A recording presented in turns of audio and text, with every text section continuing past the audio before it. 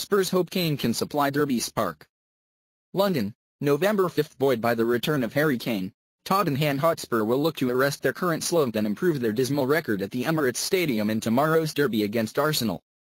Though they remain the last unbeaten team in the Premier League, Tottenham have gone 6 games without victory in all competitions since their stunning 2-0 defeat of Manchester City a month ago. Wednesday's 1-0 loss to Bayer Leverkusen left them in 3rd place in their Champions League group, and manager Mauricio Pochettino concedes preparation for the 179th North London derby has not been ideal. "It's true that we are not in a positive situation," said the Argentine, whose side are 5th in the table ahead of the weekend's fixtures, 3 points below second-place Arsenal. "In the 6 games after Manchester City we have struggled to win games, 4 draws and 2 defeats. We are very conscious about that. We need to work hard and try more than before. We are in a difficult moment, but in football you always need to be ready to change the dynamic, and we have a very good opportunity on Sunday to go to the Emirates and try to win the game." Pochettino is yet to lose a league game against Arsenal manager Arsene Wenger, winning 1 and drawing 3 of their 4 encounters, although he did taste defeat against him in last season's League Cup.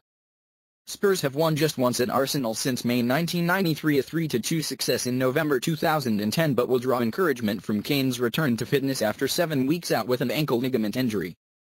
The 23-year-old England striker has scored 4 goals in his 3 league games against Arsenal, and although he is understandably short of match fitness, Pochettino says he could start.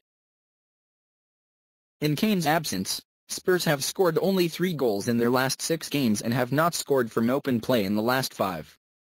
Midfielder Moussa Dembele faces a late fitness test on a foot problem, but centre-back Toby Alderweireld, leg, and winger Eric Lamela, hip, are definitely out, and Moussa Sissoko is suspended.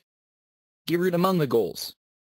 Arsenal going to the game carrying momentum, Wenger's side having won 10 of their last 11 matches in all competitions. They came from 2-0 down to win 3-2 at Ludogorets Razgrad in the Champions League on Tuesday, when Mesut Ozil's sumptuous 87th-minute winner took Arsenal into the last 16 for the 17th season running. Spurs have not finished above Arsenal since 1995, having been pipped to second place behind Leicester City by their rivals on last season's final day. But Wenger was reluctant to entertain suggestions his side have any kind of mental hold over their foes from the other end of the Seven Sisters Road.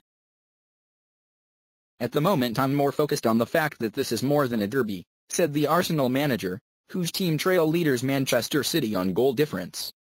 "It's an important game for us because it's a big home game, and we have an opportunity to show that we have an interesting role to play in this Premier League, and that we can win these kinds of games too." Winner Theo Walcott is expected to overcome a hamstring problem to start, while midfielder Granit Xhaka returns after a 3-game domestic ban. But Wenger has doubts over Santi Cazorla, Achilles, Nacho Monreal, muscular, Hector Bellerin, knock, and Kieran Gibbs, shoulder. Olivier Giroud, meanwhile, is putting pressure on Alexis Sanchez for the lone striker's role, having scored 3 times in his last 2 appearances. There has been just one 0-0 draw in the last 43 meetings between the teams, and the omens for goals are good. The last time Arsenal and Tottenham met at midday was in November 2004.